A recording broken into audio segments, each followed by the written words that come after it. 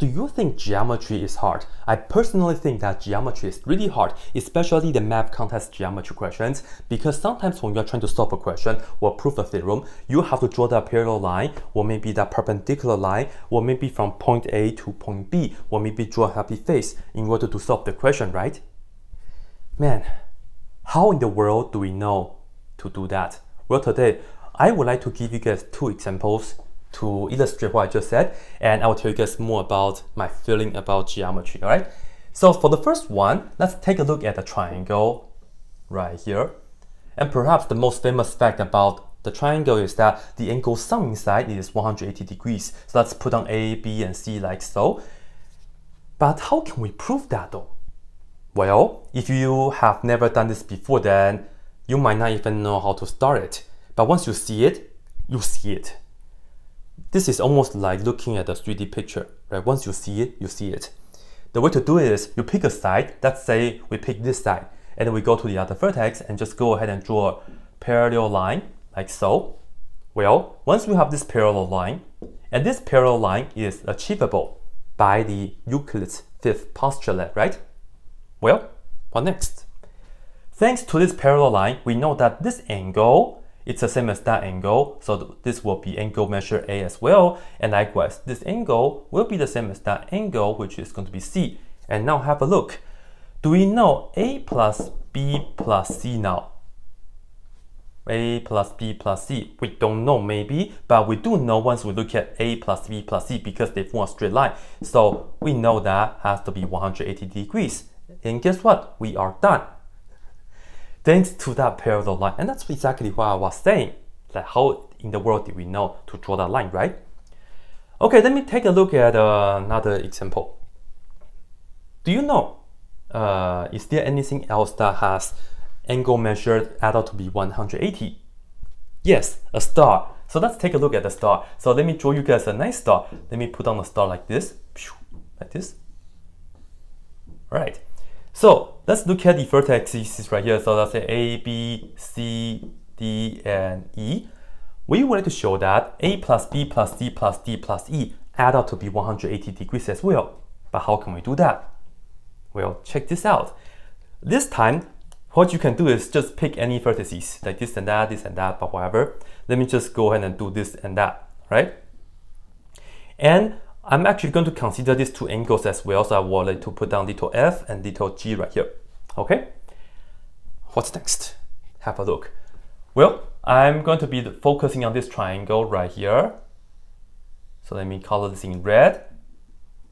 And also, we will be looking at this triangle right here. Have a look. You see that this angle must be the same as that angle because they are vertex angles, right? Good. And then what's next though? Well, these two angles must add up to these two angles. Why? Because we know that these two angles are already equal. So we must know that B plus D has to be equal to F plus G. And notice I'm not saying F is equal to B or F is equal to D. We don't know. We're just saying that the sum of these two must be equal to the sum of these two. And notice that I purposely drew this line, this side like this way, because this time we are not drawing a parallel line, right?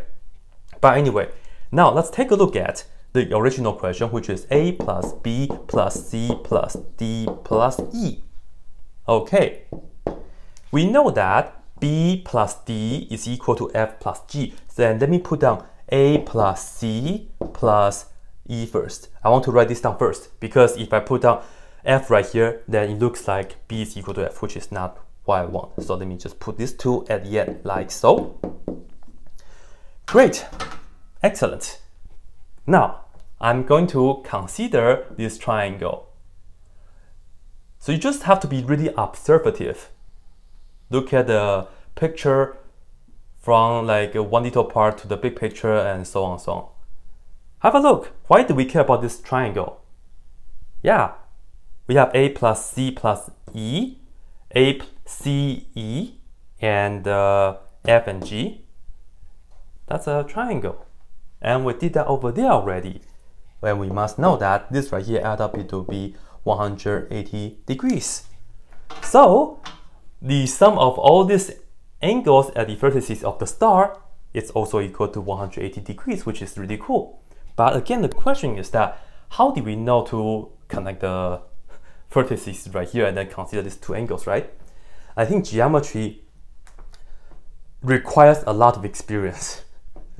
And you might not see a lot of geometry videos on my channel because I personally do not have that many experience, I have to be honest with you guys, and also they are hard. Yeah, and one of the ways to get better is that just, of course, practice, practice, practice. And when you are encountering new questions, like you see, we drew this kind of lines. If you have enough experience, then maybe when you are encountering new questions, you'll be like, oh, maybe I will try that. I'll draw the parallel line. Or maybe, oh, I will draw the perpendicular line. Right? So that's the way to go.